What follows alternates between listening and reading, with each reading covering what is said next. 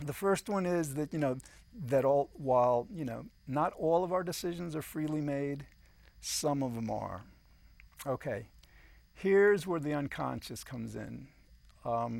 We've talked about this before, and it's the answer. It's the answer to why, even a partial will is not possible. Our unconscious is always active. It's like there's a part of our unconscious that's controlling our body actions, our breathing, our heartbeat, our, everything, all the organs inside of us. Part of our unconscious is constantly awake, naturally controlling that. Our unconscious is also awake while we're sleeping. So our unconscious is actually more part of our experience than really our consciousness, which is maybe like, 16 hours out of the day, whatever. So the idea is, all right, first, all right, now let me go through a bit of background on this. Now, as far back as Freud and the mesmerists, the hypnotists, we have understood that there is an unconscious, and we've understood that this unconscious is really responsible for a lot of the decisions, and actually it could be all of them, that we attribute to ourselves. Um, and so what's happening in neuroscience and psychology today is they are demonstrating this. Before, like with hypnosis, for example, they would hypnotize a person, give the person a post-hypnotic suggestion, and then, after the person's not hypnotized, something would happen, like a phone would ring, and the person who had been hypnotized and given the suggestion would do something, right? Would do the post-hypnotic suggestion. And the way that they would determine that what they did was done by the unconscious and not by the person's consciousness is they would ask the person, well, why did you do that?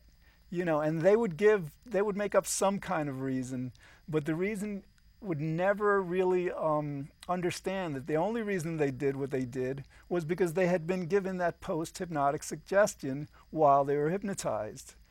Um, there are other experiments in priming where basically, subjects in an experiment are given some words that are going to kind of like cause their unconscious to focus on a certain kind of behavior, and then like they're kind of like evaluated conducting a task or whatever, and it turns out that that priming is really responsible for what they do or don't do.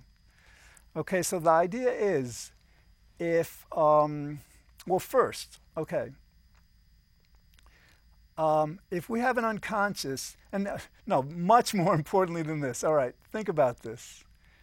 Um, when we say what we say, when we decide what we decide, we have to rely on something, on memories. In other words, like we can't make a decision just like with no data to draw, in terms of like evaluating how we'll make our decision, or we can't say anything with no, let's say, words in our memory bank, in our unconscious memory bank, from which to draw for our sentences and phrases and paragraphs and all this.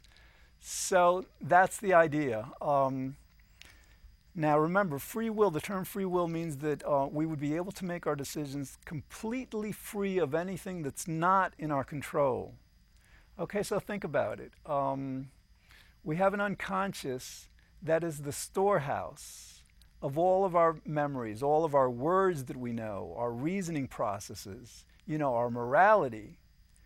And by definition, not only is this unconscious something that we're not aware of, we're not in control of it. Okay, there's no way we control our unconscious. So we have, in other words, to make every decision we make, we have to draw on an unconscious part of us that we can't control for the very words we're using, for the words that I'm saying right now. They're just coming up. It's kind of like what's happening is that the unconscious is kind of like leading me to say what I say.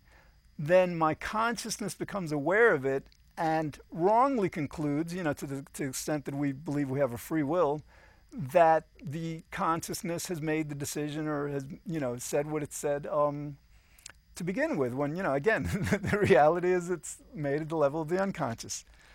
Okay, so the idea is that whether we see the unconscious as controlling, the very decision itself, as a lot of experiments and a lot of hypnosis has demonstrated, or as taking part in a decision that we might make, then obviously that shows how we can't have a free will. Because again, free will means that we can make the decisions on our own, completely independent of everything and anything that we're not in control of.